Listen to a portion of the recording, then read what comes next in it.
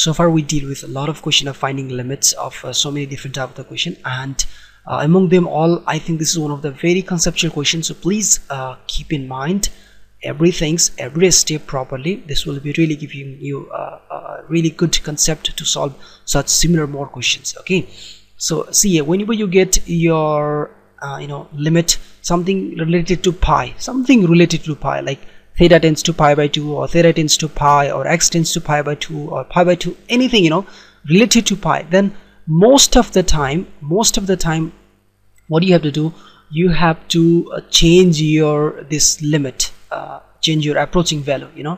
In this case, if you're going to insert the value of x tends to pi by 2, then this x will be pi by 2, and then pi by 2 minus pi by 2. What you'll get denominator as a 0, and numerator we don't care any time. All right, so you're gonna get again undefined value, so it's really a trouble. So in such cases, I'm telling you, whenever you get pi related approaching value, then let me tell you one thing. When x approaches to pi by 2, what do you mean that? What do you mean? What do you understand from x approaches to pi by 2? It means x is going to be almost equal to pi by 2. The value of x and pi by 2 is almost same, but not exactly equal. There is a little difference between them. So what I'm thinking, that let me add few things. Maybe let me add a very little quantity that is called h. All right, this may be plus something or maybe minus something, but that is extremely equal to 0, almost nothing it is. All right, a very small quantity I'm going to add. I might have subtracted, all right, because this may be plus or maybe minus, I don't know. So just I said it's plus h, and now this approaching sign is going to get equal with pi by 2. All right, as I told you, x is going to be equal with pi by 2, is approaching pi by 2, but it was lack of something, and that lack thing is h. So I'm just writing now x plus h is equals to pi by 2 now. All right, so that time I can write x equals to pi by 2 minus h. All right, and one more thing, when x approaches to pi by 2 and x plus h equals to pi by 2, then that time what I can say, that h is approaching towards the 0, because x and pi by 2 both are almost equal. So the difference between these two is what? Nothing, almost 0. If you just bring this pi by 2 this side, if you just bring x minus pi by 2, then that quantity it's almost nothing, almost 0.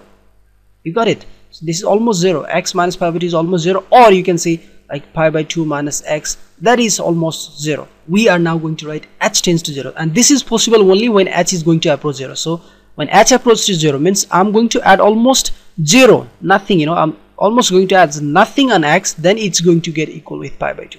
So if it is true, then this is true, and this is true. Okay, so now I'm going to convert this whole question in the format of h. Okay, so limit when x approaches to pi by 2, that time h approaches to 0. All right, here you can say let we had suppose that. So now tan 2, and in the value of x I'm going to put pi by 2 minus h. All right, it's pi by 2 minus h, and then divided by again x. In the place of x, again I'm writing here pi over 2 minus h minus pi by 2. And the reason of doing these all things was I can cancel this pi by 2 and pi by 2, so that I will get h. All right, and I will not get 0 again further, but still this time I'm getting 0. I have to walk a little. All right, because h tends to 0, directly you're getting denominator 0, but there we are going to get something very interesting thing here. Now see tan. All right, when this 2 will multiply pi by 2, you'll get pi, and again this 2 will multiply this h, you'll get 2h, and in the denominator we have minus h. And now let me tell you, my friend, what is the formula of pi minus theta? Can you tell me? Yes, that is minus tan theta. If you go to the circle, the cast rule, CAST, and now pi comes here, right?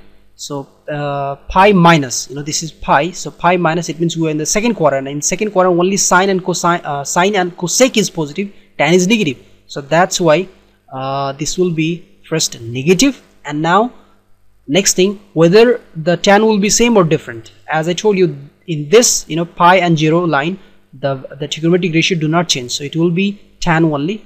All right, and angle will be now 2h, right?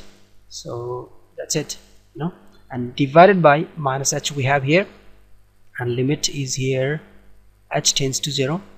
Okay, this minus cancel, and now we can write limit h tends to 0 tan 2h divided by h. Now again see, we have a very standard formula for the tangent, that is limit when theta tends to 0 tan theta divided by theta equals to 1, but angle tends to 0 angle divided by angle, but here we have angle 2h, twice of h, so we can multiply by 2, and here also, and now limit also. See, I'm writing here 2h because when h tends to 0, definitely 2h will tends to 0. When h is almost equals to 0, then twice of h will be also 0, you know, means approaching value is 0, right? So now directly you can use the formula, and this is going to result us 1 times 2, that's 2.